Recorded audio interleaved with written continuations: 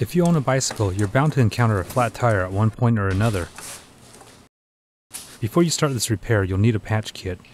These are really cheap, and I got this one from Fred Meyer for $1.50. In this video, I'm going to show you how to patch a tube on a coaster brake bike, but the process is essentially the same on all bikes. This repair will be on the rear wheel and is slightly more involved than the front wheel. Once the nuts have been removed, I'll have to disconnect the coaster brake arm by removing this screw.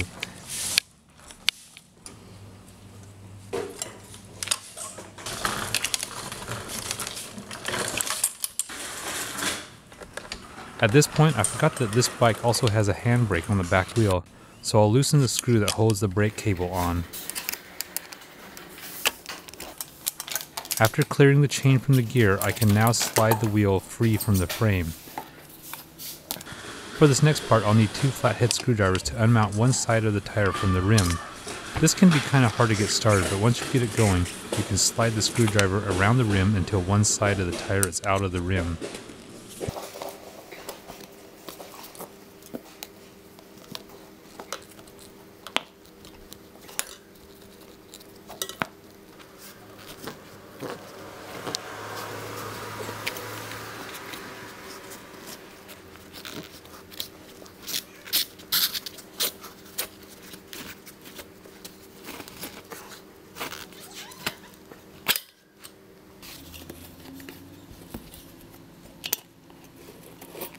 Now I can push the valve out, and because my tube is flat, I can slide the tube out from the wheel.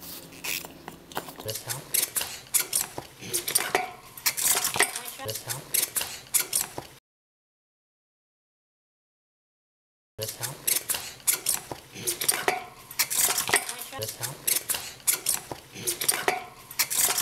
This help? Now fill the tube with air for the next step. We're going to find the leak.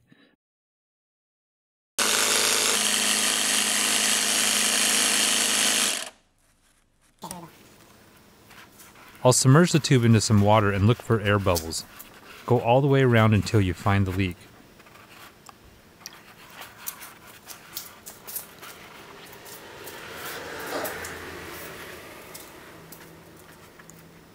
I can see air bubbles coming from just behind the valve.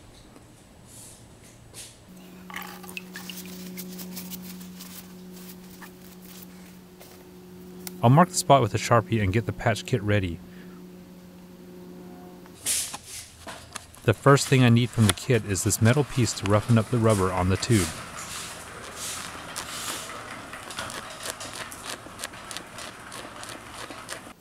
Now apply the cement on the sanded area and make sure you cover an area bigger than the patch. Let this dry. Now take the patch and remove the backing. On this side, cover the whole surface with cement, then set it aside for 3 to 5 minutes. When the cement has dried, you can stick the patch to the tube. Make sure it is completely sealed on the edges. Your tube is now fixed. So let the air out of the tube and let's get this bike back on the road. Starting with the valve, put it inside the wheel and through the hole in the rim.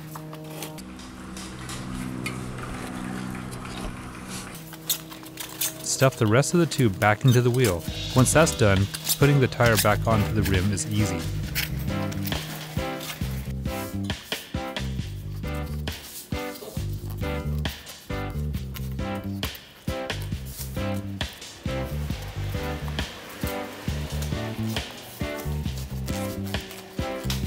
At this point, you're pretty much done.